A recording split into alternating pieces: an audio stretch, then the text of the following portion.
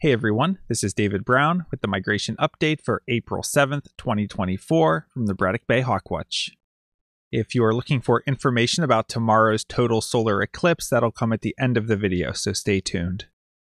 Kim and I started out the day at the Braddock Bay East Spit with a couple of local friends and also our friend Joe, who's up from Delaware with his wife for the solar eclipse. It was a beautiful sunny morning and it was pretty birdy. Here we have a raptor perched in a tree. This is a small dark falcon. This is a merlin. As we walked out to the tip of the East Spit, I had my first brown creeper of the season. And this duck gave us a nice look. We see a brown head with a white stripe up the neck and a long skinny tail. This is a male northern pintail. Here's a bird that flew overhead. It's bright yellow underneath with a black bib, and we see white outer tail feathers. This is an eastern meadowlark. And here's probably our most stunning duck that gave us a close pass in perfect light. This is a male wood duck. And we had a couple of these this morning. This is a type of flycatcher. We see it's kind of a dirty gray color overall with a black bill.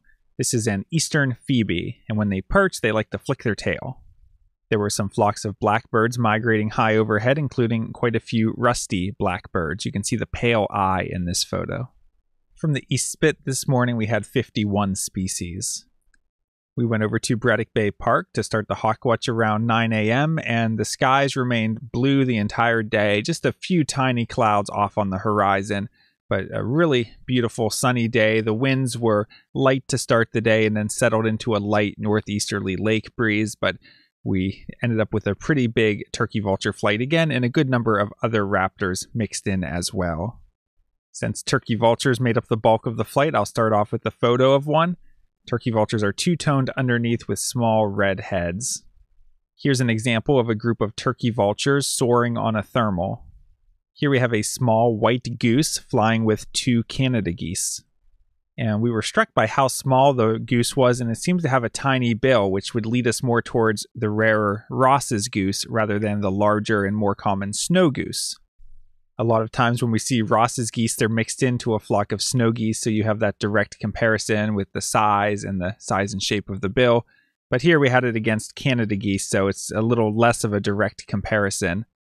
And I think the jury is still out on this one. Some people were leaning towards Ross's goose. Other people suggested hybrid. And we're going to give it a little bit of time, let some other people take a look at the photos and see if a consensus emerges.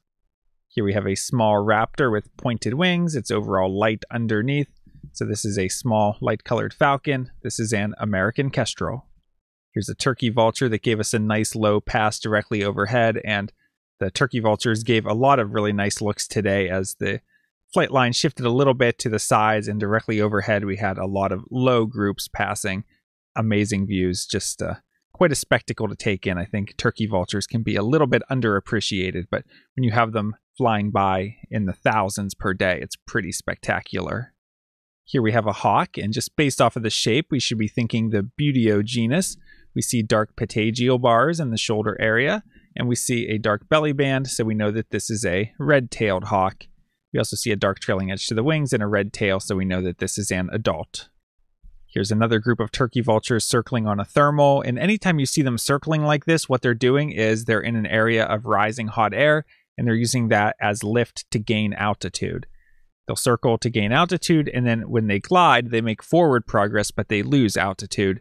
And when they get too low, then they'll catch another thermal and soar up on it. So they can basically stay up all day using very little energy because they never really have to flap. They just soar up and then glide to make forward progress.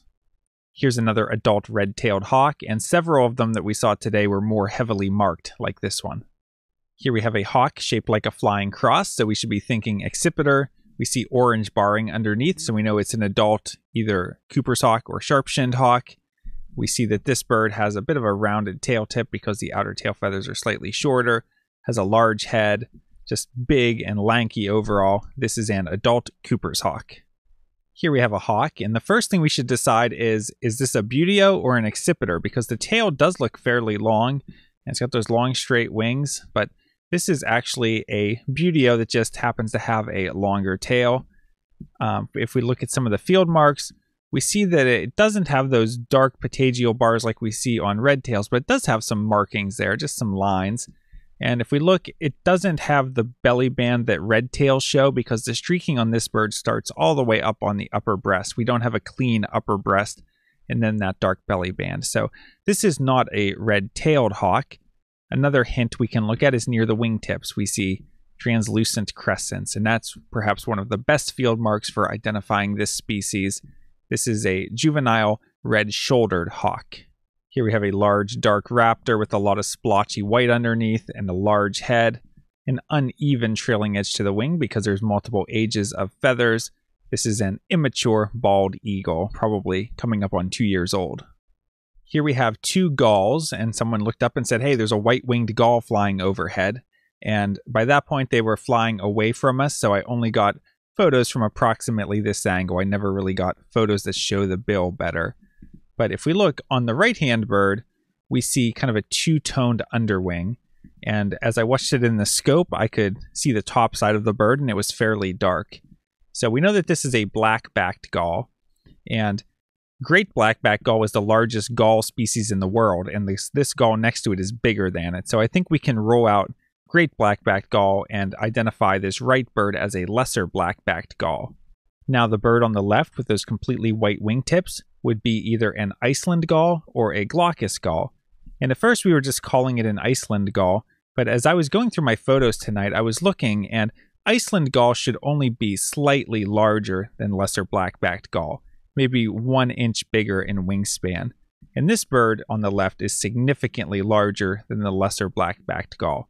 So I'm thinking this bird on the left may actually be a glaucous gull. So hopefully that reasoning makes sense. I'm going to show the photo to a few more people and see what they think, but I think this may be a new species for the season for us with glaucous gull. Here we have a hawk with a long tail and long wings with rounded wingtips, so we should be thinking accipiter. Now, if we look at this bird, we see a very squared off tip to the tail, somewhat small head. This is a sharp-shinned hawk, and we see orange barring underneath, indicating that this is an adult sharp-shinned hawk. Ooh, this is a nice looking one. What do we see on this bird? Very dark patagial bars and a big, thick black belly band, and a dark trailing edge to the wings and a red tail indicate that this is an adult red-tailed hawk. And based on how heavily marked this one is with those dark patagial bars, huge belly band, and dark throat, I think it's safe to say that this one is a northern red-tailed hawk, or the Abietacola subspecies. Here we have a vulture with a two-toned appearance to the underside, a small head, and a very, very small tail. So is this a black vulture? Well, no. Looking at this two-toned plumage and the red head, we know this is a turkey vulture, but it happens to be missing most or all of its tail. And here we have a flying water bird with very pointed wings. We see a black cap and a thick orange-red bill. This is the largest species of tern in the world. This is a Caspian tern, and we had a few of them today. They're finally starting to show up. This wasn't the first day that we had them, but this was the first day that we were really seeing multiple of them. And taking a look at the eBird checklist from the Hawk Watch, we had around 70 species today. I had a couple new species for the season today, including brown creeper. If that gull does turn out to be a glaucous gull, that would be a new one. There was a flyover savanna sparrow. And if that goose turns out to be a Ross's goose, that would also be a new species for the season. Taking a look at the hawk count report for our migrant raptor totals, today we had 1,912 turkey vultures, 2 osprey, 5 bald eagles, 4 northern harriers, 7 sharp-shinned hawks, 11 Cooper's hawks. For Buteos, we had 11 red shoulders and 42 red tails. And the only falcons of the day were 2 American kestrels for a total of 1,996 migrating raptors. That brings the April total to 6,521 and the season total to 14,641. For tomorrow, it's looking like cloudy skies with a high in the upper 50s. Winds are starting southeast and shifting around to northeast at 5 to 10 miles per hour. We've had a lot of turkey vultures the last few days, and assuming there's enough lift for them to continue migrating, I think we could end up with a decent number again tomorrow, and hopefully other species as well. Now that we're into April, things are really starting to pick up, so even when the weather is less than optimal, we can still get a decent number of migrants. And this may be a good time to address that tomorrow there is a total solar eclipse that the Braddock Bay Hawk Watch is part of the path of totality. And I haven't really talked about it much in my videos so far just because I think that Braddock Bay Park is going to be a very popular spot. I think the park's going to get very crowded and there will be a lot of people out at the Hawk Watch platform and in the surrounding grassy areas. Parking could be an issue.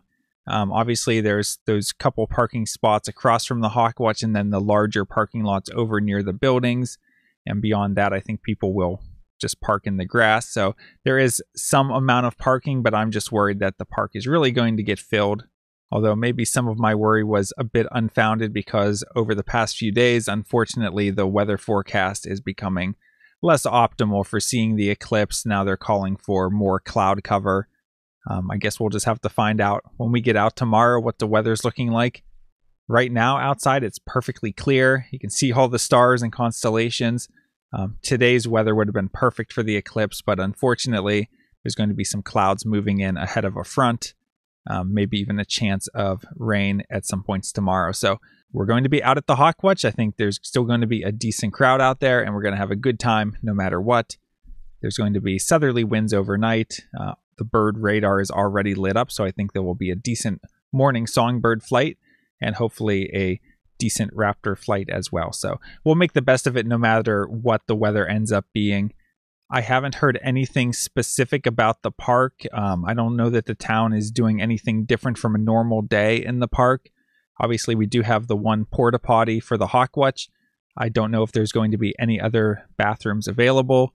I just haven't heard anything about the town acting any differently. So I would just prepare for things to be as normal. As far as I know, all of the normal parking is going to be available.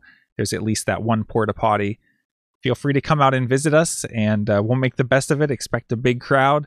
And if you're traveling, be safe and just make the best of it.